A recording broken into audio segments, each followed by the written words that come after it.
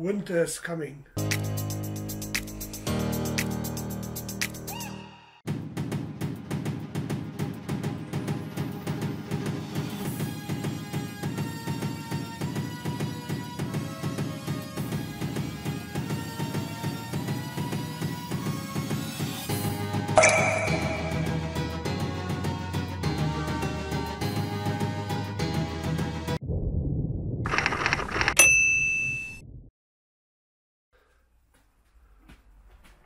Yes, my kitty. Winter's coming.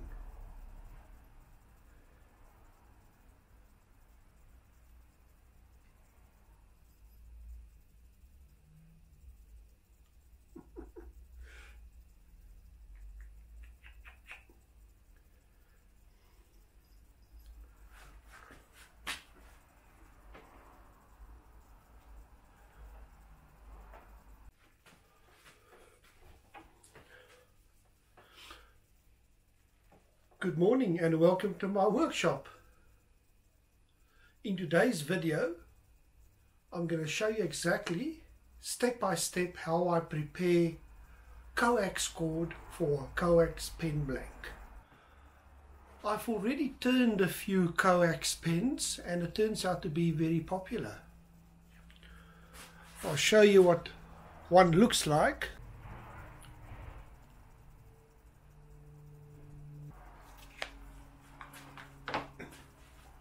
The first thing to do is choose or source the correct coax cord. Now, coax cord or cable is used for networking cables or TV antennas. I'll show you two examples. One you should use and one you shouldn't use. Here is two examples of coax cable or cord. So what I'm going to do is I'll just open up the two ends and show you what is the correct one to use. Now, to open up or get into the coax cord, all you need is a cutting board and a utility knife.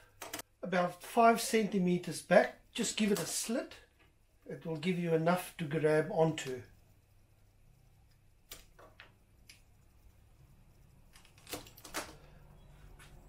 And just peel it open like an orange.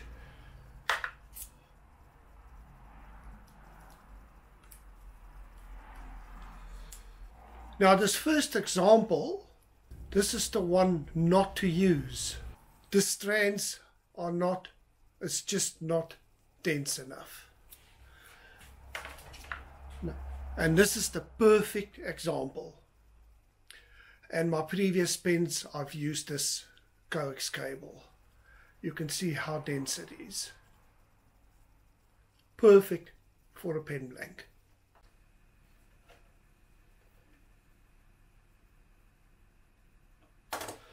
In some cases, depending on the quality of the cable, you might have to do a cut right through. And then just continue removing the outer, as well as the shielding. And there you go. For the purpose of this video, I'm going to prepare 4 brass tubes for 2 slimline pens.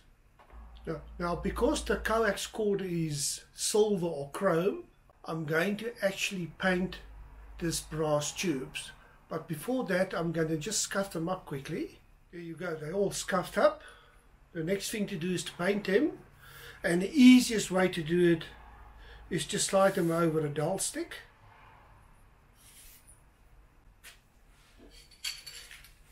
And just use aerosol. This is a grey, it's a metallic grey, and it's very suitable for the coax cord. So let me quickly spray them. It's going to take a while just to dry.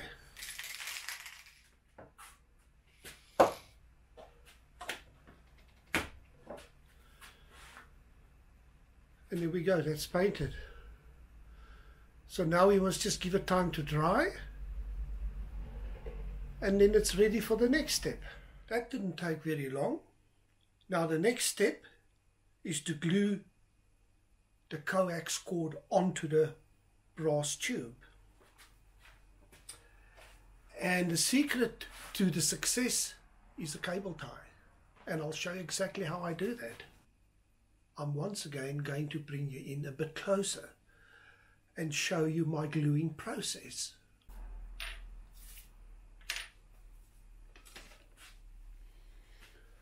I'm going to use the inside of the cable. So the idea is to slightly open this, flare it open,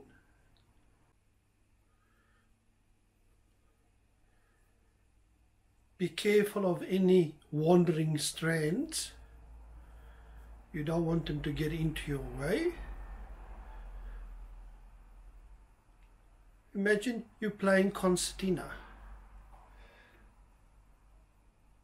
And there you go. Feed them in like this.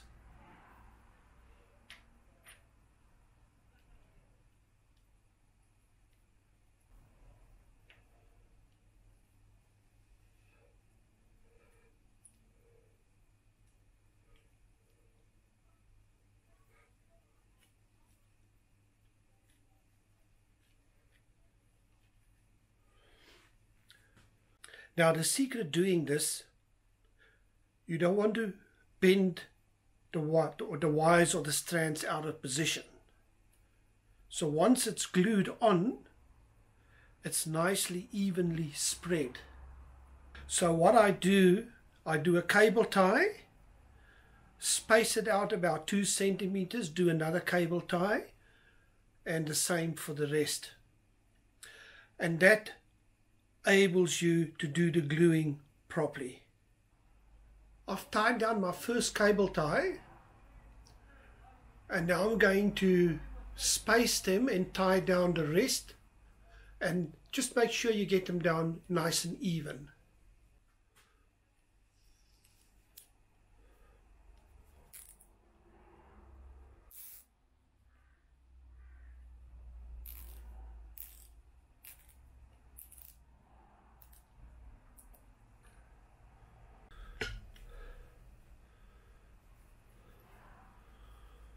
And depending on how many you want to do, you can cut your length accordingly.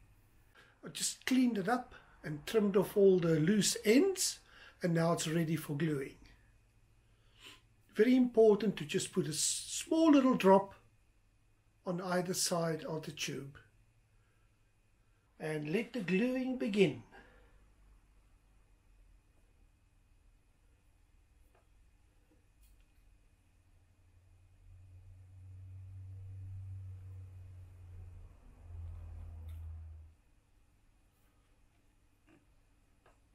And the last one.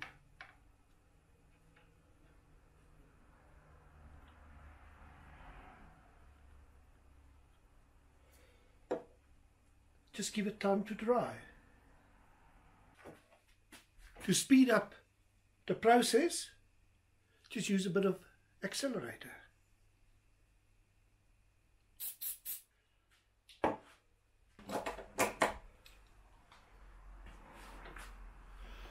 The next step is to trim them with a little bit bigger utility knife.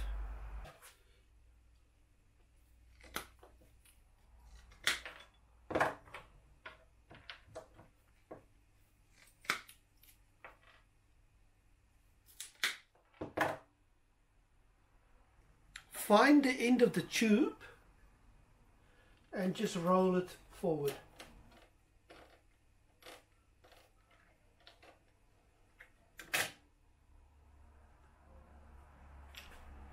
And there we go.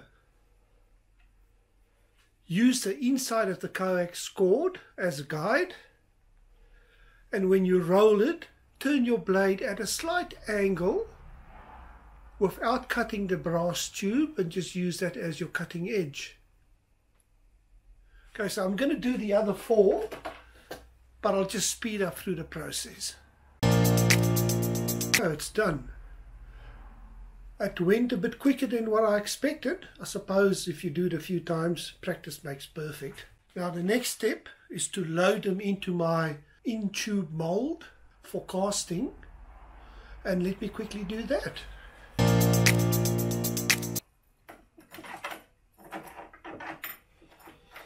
Add my tensioner. This tensioner is in line with the end holders, and that prevents the resin from seeping to the back. And there we go, it's loaded. It's ready for casting. I've added 2 more, so I always try and do a full casting. Why not use the extra space? Now I'm not going to go through the casting process. I've already pre-casted 4 blanks to show you what it looks like.